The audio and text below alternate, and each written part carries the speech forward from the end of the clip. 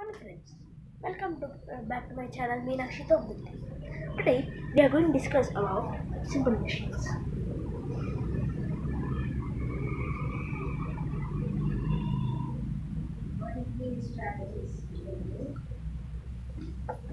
Simple machines. First of all, what is a machine? A machine is a simple instrument which makes our work easier. There are two types of machines: simple machine and complex machines. Complex machines are such as our well-developed machines such as mobile phone, the TV, the refrigerator, and etc. Now today we are going to discuss about simple machines. Simple machines have very simple constructions and which make our work easier. Simple machines uh, do not do their work on their own or do not give us the input on their own.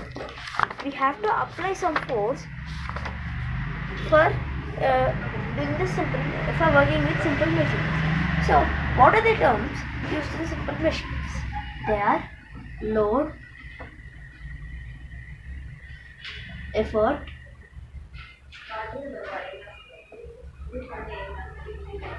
fulcrum, input energy,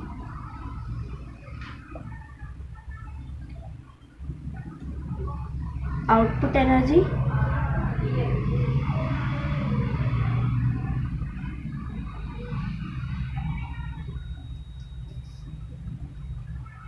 load arm,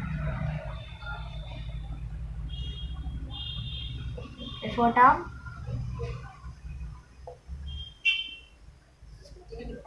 and mechanical advantage,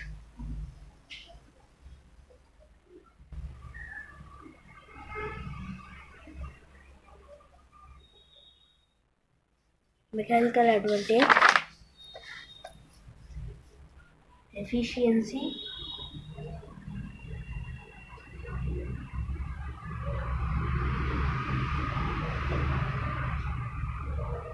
and principle.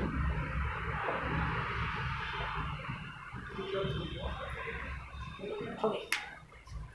These are the various terms that we have to remember when we get a term for simple machines. First of all, what are these first three main?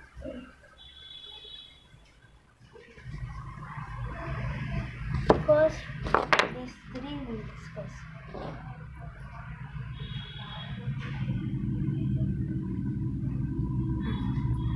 Now, when we see this load, effort, fulcrum, we will draw a lever. Lever is a kind of simple machine which consists of a fulcrum, an effort, and a load. Now, what the lever I have drawn is a first order lever. There are three types of lever which we are going to discuss further. So now, the force to be overcome by the machine is called load,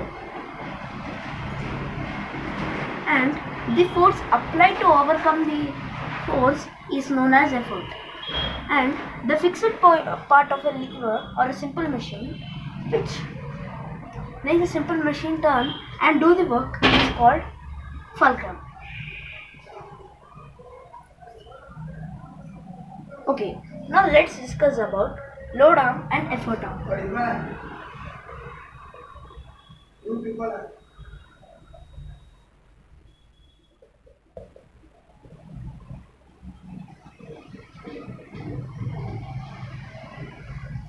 Okay, the point from fulcrum to the load is called as load arm. This is load arm. And the point from fulcrum to the effort is called effort arm. The how much near means how much less the load arm is, that much less we have to apply the effort. You think this is the load arm now, and this is the effort arm. While in this case of lever, we have to apply a less force. I'll show you the resemblance of less force, something like this, and there will be more force applied here. More force will be applied here.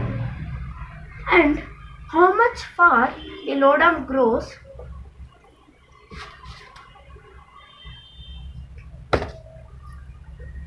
that much more effort you have to apply to lift this arm. We will take two kinds of levers, something like this, placed like this. You think this is efforts, these are efforts, and these are loads. Means load will be placed here. Can you get any simple vision in your mind by seeing this diagram? Yeah, this is nothing but our scissor. Means in our scissor we will have the effort fulcrum in the middle. I will show you the scissor. Please wait. This is a scissor.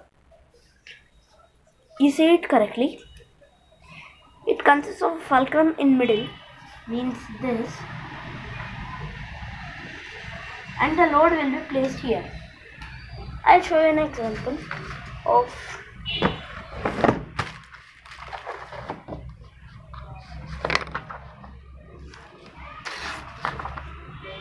you think this is a piece of paper. Here, how much more effort you apply, that much less effort is applied here. See. So now, how much near the load will be to the fulcrum, that much hard it cuts. You have seen here.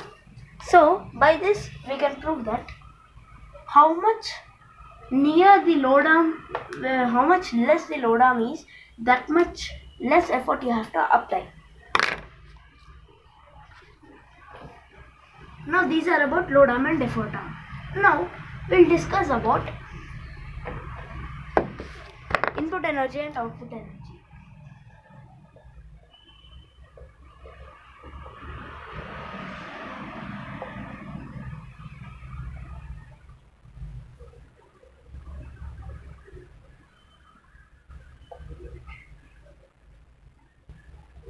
Input energy and output energy.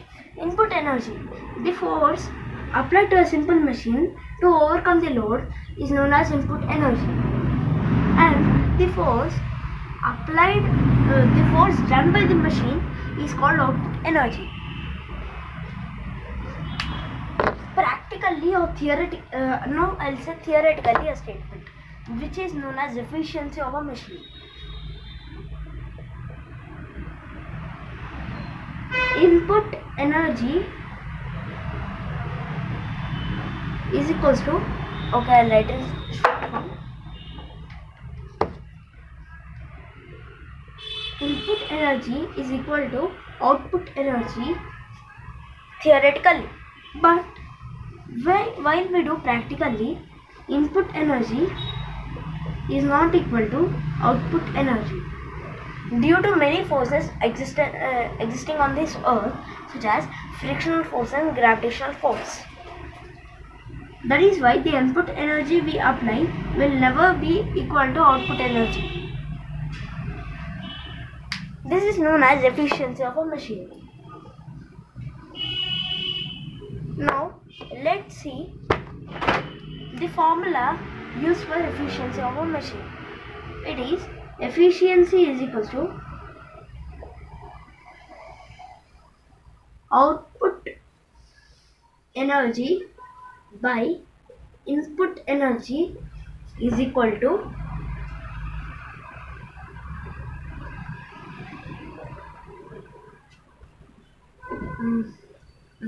that's it. Output energy by input energy, and output by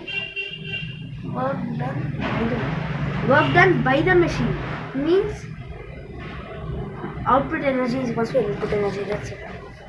Yeah. So now, and in percentage, if you want to see, you have to multiply with 100. This is optional. and this is called efficiency of a machine. Let's take the output energy as 220 joule and input energy as 200 joule.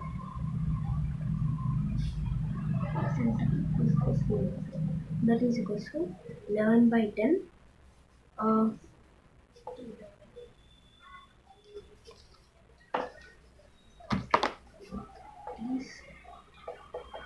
That is equal to 1.2 joule. Therefore, we can say that in this case, the output energy is 220 joule and input energy is 200 joule. By this, we can say that the efficiency of this machine is 1.2 joule. And now, we are going to discuss about mechanical advantage. This will be our last topic today. Yeah, mechanical advantage.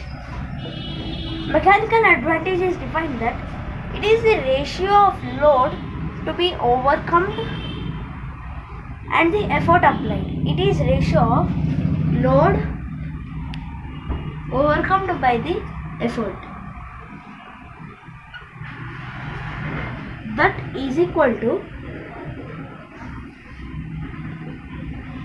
effort arm by load arm.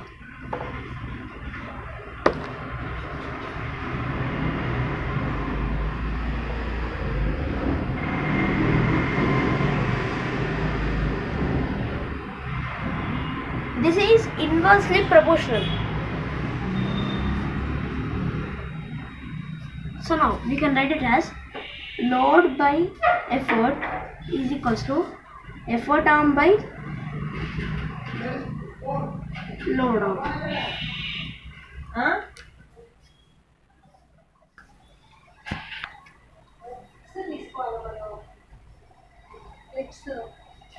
Effort arm by load arm. So let's take the load is equals to 12 Newton and effort is equals to 6 Newton. That is equals to effort arm is 2 centimeters and load arm is 1 centimeter. No. Now what to take is we have to find the load arm of this load. X. Cross multiply them. 12x is equals to 12. X is equals to 12 by 12. That is equals to 1. Mechanical advantage has no units. We have to remember it. Mechanical advantage, no units. So the mechanical advantage is this much. Now by using this principle, we can find the load arm or effort arm or load or effort. I'll discuss with you about the 6 types of simple machine in the next video.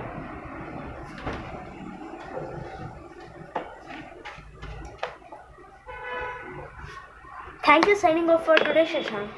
If you please subscribe our channel and like, and if you have any comment in the drop box. Thank you.